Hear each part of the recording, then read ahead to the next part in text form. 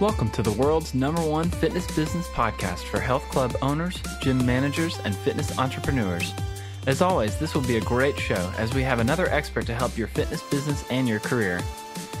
We'd like to thank our premier sponsor, Active Management, for supporting us, and we highly recommend becoming a member of Active Management to strengthen your business in 2016.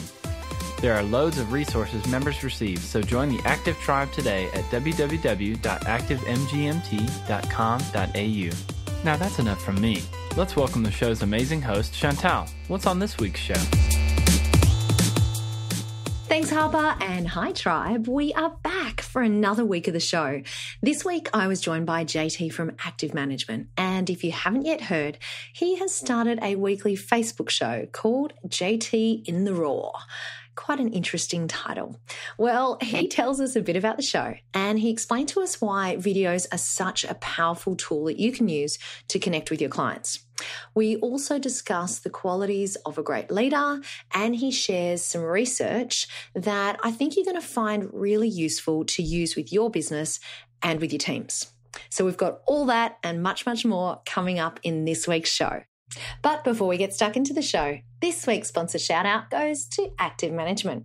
Now you can get a free ebook download valued at $100. All you need to do is head over to fitnessbusinesspodcast.com/active. This month, we have an awesome prize for people who subscribe to the show notes at www.fitnessbusinesspodcast.com. Do it and you may be this month's winner. Now it's time for this week's guest.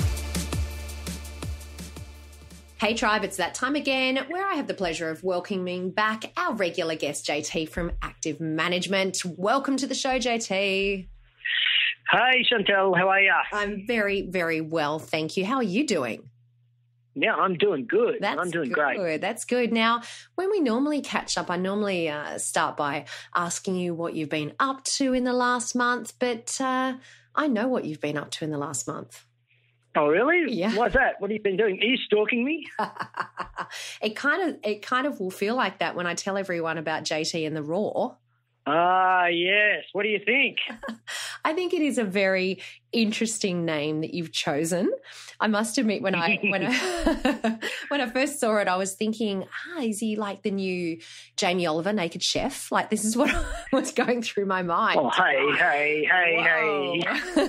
But now I know what it's all about, and I know what you've been working on. I know where you are. I know what you're reading. And I know what you're listening to, and now I feel like I am a stalker. Well, I'm sure a few people probably wondered what JT in the Raw actually was, and it probably did turn their stomachs like a naked chef. But no, look, quite seriously, I was listening to another podcast called EO on Fire with John Lee Dumas, and he had a guest on talking about videos and how important they are to build relationships. Hey, wait just a second for me, because I'm going to interrupt you. I actually have some stop the press news on that one, because you just mentioned John Lee Dumas. Yep. Now, as it happens, he is actually going to be a guest on the Fitness Business Podcast in October. How cool is that? What a way to celebrate Podtober. Yeah, I reckon. Now, Tribe, if any of you don't know who JLD is, John Lee Dumas, he actually has a daily podcast show, and he interviews entrepreneurs all across the globe. And I said daily podcast show, by the way. He makes 6 figures. I'm laughing because I can hear JT's dog. Can you hear that dog barking? Yeah. Dog barking. Normally it's on my end. Nice.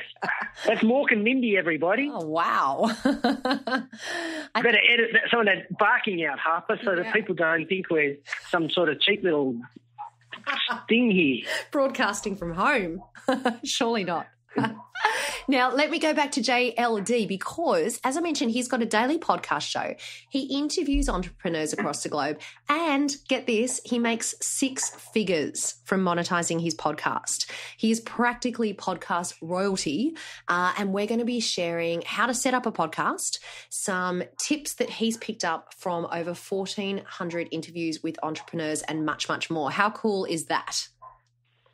Well, I reckon that's pretty cool, and I think the tribe should definitely tune into that show for sure. Yeah, I couldn't agree more. So I'm sorry to interrupt. Go back to what you were saying before. Hey, that was worthwhile interrupting for. Look, I can't remember the guest's name, and I wish I could. But anyway, he said it's really tough to sell anything online or in person if people don't know you and who you are. Mm-hmm. If they don't know you, they can't trust you. So why would they buy from you? Kind of makes sense, doesn't it? It sure does. He said the video is a really powerful way to build trust with your current as well as potential customers. As your customer can see you, that helps build the relationship. Which got me thinking, for us to have more active management members, I need to start to do more videos.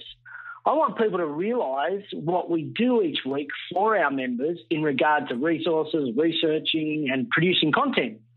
And I thought, wow, a video would help cut through in that message. I then needed a medium to get that message out. I considered a webinar platform, Google Hangouts, YouTube Live, Periscope, Snapchat, and Facebook Live. And remember, the last show that I was on, we talked about we needed to be on the platform that our customers were on. Remember that? Yeah, I sure do. So I went with Facebook Live and just thought I'd dabble with it anyway and just see how we go. And it's been pretty amazing and pretty easy to use. The show's been reasonably successful, but we're still early days. Okay, so you started this weekly show to make membership sales, is that right? Yes, that's exactly right. And no, I didn't make any sales in the first 2 weeks of the show.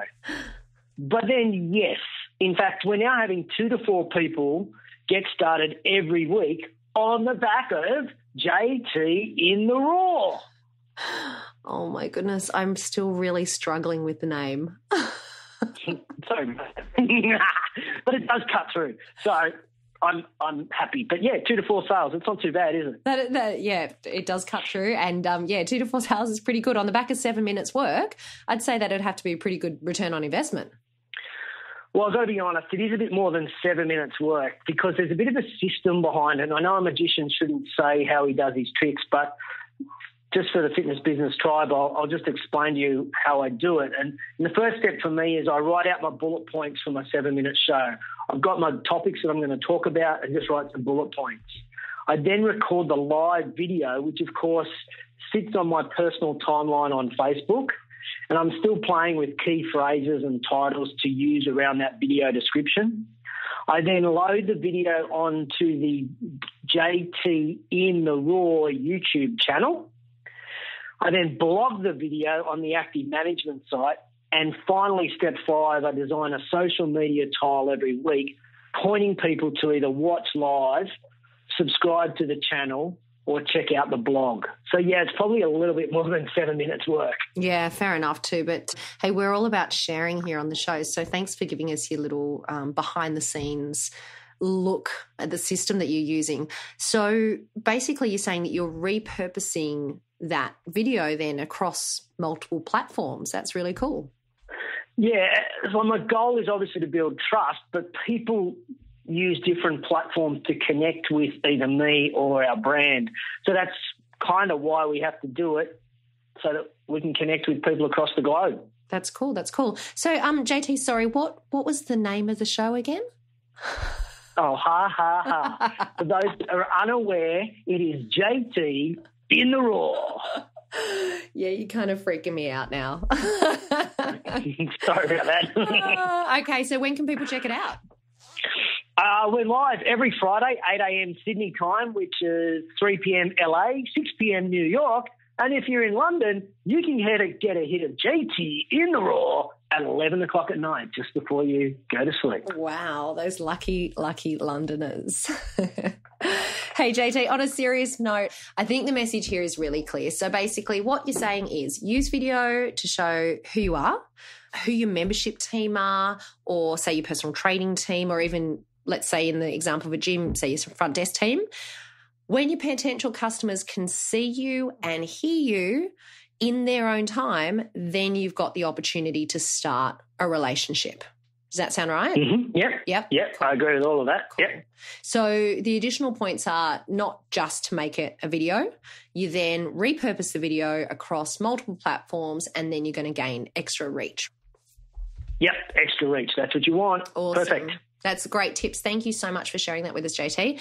Now, let's keep going. I was hoping that you might be able to share with us today some leadership thoughts as you've just been conducting your middle of the year roundtables, and you always walk away with those with some great insights from speaking with the fitness business owners. What have you got for us? Well, let me break leadership down into 3 areas today. Of course, there are loads more areas of leadership, but let's just look at 3 leadership traits. And I thought today we might explore creativity, resilience, and being charming. Interesting. Okay, let's start with being creative. Okay, so the first part of being creative as a leader is we have to be open to debate. A University of California study found that groups that questioned and even criticised ideas during a brainstorming session came up with more creative answers and solutions. So as a leader, we need to set an environment of trust to allow open critiquing of ideas. Secondly, we need to get out of our normal environment. When you leave the walls of your office, your mind is open to new ideas. So I'd suggest 2 or 3 60-minute walks a week for every business owner just to think. And the next one flows on from getting out, and that is exercise. In 2013, Frontiers in Human Neuroscience published Exercise Helps Problem Solving, and a Stanford University study in 2014 found that exercise actually boosts brainstorming. So there's another reason for people not only to join our gym, but for us to use the product that we have, fitness. And finally, around this creativity theme, you need to talk. To be creative, you need to verbalise your thoughts to find solutions. So you need someone to talk to in order to get creative. Otherwise, you're going to get locked up because people will think you're crazy because you're talking to yourself. Okay, so to summarise that, so to get creative, we need to debate, we need to change our environment, we need to exercise, and we need to talk. Yep. So what about resilience? Tell us about that one. Okay, so again, let's try to summarise it into 4 simple points. Leaders don't whine, they don't whinge. They know it doesn't help anyone and, in fact, sets a really bad example for their team. So leaders channel their energy into making things better. They celebrate other people's success. We have to remember that a team's success does not undermine our own success. So as a leader, we need to cheer loudly for our team at every opportunity. And the resilient leader fights the daily grind, that daily grind of going to work, by always remembering the big picture. They focus on the long-term goals of the business. And finally, this type of trait leader means that they never forget being grateful. To be strong and resilient is a team effort, and a leader always shares their gratitude with their team. Okay, so this time we're focusing on how to get better, cheering on your team, remembering the big picture, and showing gratitude. Yep. I like them. Okay, so this will be interesting because the last one that you mentioned was to be charming, and I have to admit I never kind of considered that as a leadership trait. Yeah, I guess it's not a word we bandy around much these days, is it? It's a bit of an old-fashioned word. So let's think about, again, 4 points around being charming. And the first thing is we need to create relationships by adding value, whether that is a relationship with somebody that we work with, someone we're trying to sell a membership to, somebody we are trying to build a relationship with and to help us market our product. What we want to be able to focus on here is adding value. Small talk won't make you memorable to your audience. Always think, how can you help the person or the people you are with? Listening. A leader spends more time listening to learn more. That's a really good trait in order to be charming. Now, if an obstacle does arise, it's not the end of the world for a leader. A charming leader sees this obstacle as simply a detour, not a roadblock. And this will not surprise anyone of the tribe To increase your charm as a leader, focus on your body language. Smiling and eye contact is going to break down all barriers. That'll make you a charming leader. That makes a lot of sense, JT. So basically, to summarise, to increase our charm as a leader, we need to smile, we need to have eye contact, we need to listen, add value to our relationships, and see obstacles as detours, not as roadblocks. Yeah, that's spot on. In fact, Chantel, I heard a great quote. That would be a nice way for us to put a full stop on the discussion around leadership. And that's this. Managers and bosses will generally clear the road with their team. A leader will always and consistently clear the road for their team and then go the extra mile. And there is never a traffic jam on that extra mile. I love that. That is a perfect quote to finish on. Thank you so much for those tips, JT. No worries. I can't wait to see you get that quote into one of my tweetables. Yeah, I will be doing my best. Hey, it was great having you on the show again. Hey, my pleasure, and thanks for squeezing me in around all the many superstars and rock stars you get to interview these days. Well, we are very popular these days, so, you know, there will always be a spot for you though, JT. Well, when you're a paid-up sponsor, that helps, doesn't it? As long as you're not in the Raw, it's okay. No, I'm definitely not in the Raw, although normally I'm sitting next to you. I'm not sitting next to you today. Changing it up but today. I'm not in the Raw. Hey, thank you so much for joining us once again. We can't wait to see you again next time. You're welcome, and I love being on the show, so thanks very much. Thanks, JT. The Fitness Business Podcast is very appreciative of our podcast partners. Here's a quick word from one of our partners. Rex Roundtables is a powerful forum in Europe, the US and Australia for club owners and personal training business owners. In Australia, Justin Tamsett from Active Management runs the Rex Roundtables under the brand Industry Leaders Roundtable. In the show notes for today's episode, you'll find a YouTube link for you to watch and hear more about the roundtables. This 90-second video is a great explanation, so don't forget to check it out in today's show notes. It's time for the Fitness Business Podcast Wrap. Tribe, here are my top takeaways from this week's show with JT. He said that video is a powerful way to build trust with your current and your potential customers. He reminded us that repurposing the video across multiple platforms allows us to gain extra reach. He also said that 3 leadership traits are being creative, being resilient, and being charming. And he said that leaders channel their energy into making things better. Tribe, you may recall that last week's guest was Sean Greeley, the founder and CEO of Net Profit Explosion. And Sean has generously given the Fitness Business Podcast a ticket for his upcoming mega training event valued at $499. Now, you can win a ticket to this awesome event. All you need to do to win is subscribe to the show notes at fitnessbusinesspodcast.com. If you've already subscribed previously, then you're automatically in the draw. It's that easy. So the mega training event will be held in Australia, the US, and the UK. So if you are the lucky winner, you can just choose your closest city. You have until August 25th to enter, so make sure that you subscribe today. That is fitnessbusinesspodcast.com. And I want to say a huge thank you to Sean and the team from NPE for this fantastic prize. Quickfire 5. Tribe, I am joined today by the co-founder and CEO of Hirology, Adam Robinson. Welcome to the show, Adam. Great to be here. Now, you ready for our Quickfire 5 questions? I sure am. Okay, let's do it. Why do you do what you do? Because I love creating and building businesses, and I enjoy helping other people do the same thing. And what's the best advice that you've ever received? It was actually from a Harvard Business Review article I read that was research on whether it was, do you want to be rich or do you want to be king? And the advice is, if you want to be in charge of everything, by all means, keep control of everything and be king. But if you want to build an asset that's worth any money, you need to start delegating. So the choice is yours. Great advice. And what's a personal habit that helps you become better at what you do?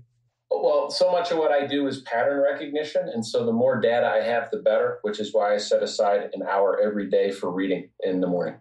And what's one book that you'd recommend and why?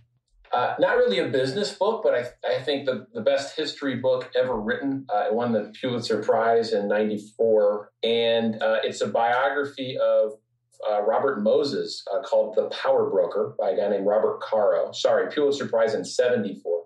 And it's about the man who built about 70% of all the public works projects in Manhattan and Brooklyn in the 50s, 60s, and 70s. It's fascinating lesson on power dynamics at the highest possible level. Wow. And tell us, Adam, why should our tribe come back next week and listen to your main show? Because you're operating in such a hyper-competitive market in the fitness industry. And so people are really your only source of sustainable competitive advantage. And if you want to create that for your business, you should tune in because your competitor will be. I reckon that's a pretty good reason. Thank you so much for joining us today for the Quick Fire 5. Thanks for having me. I can't wait to bring you that show with Adam next week. Thanks for joining me for another week of the Fitness Business Podcast. And remember, what you leave behind is not what's engraved in stone monuments, but what is woven into the lives of others.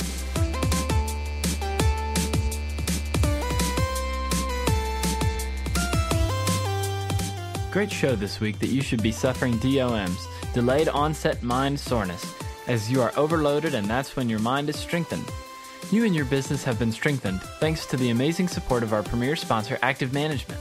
Check out www.activemgmt.com.au only if you want to strengthen your business and your leadership.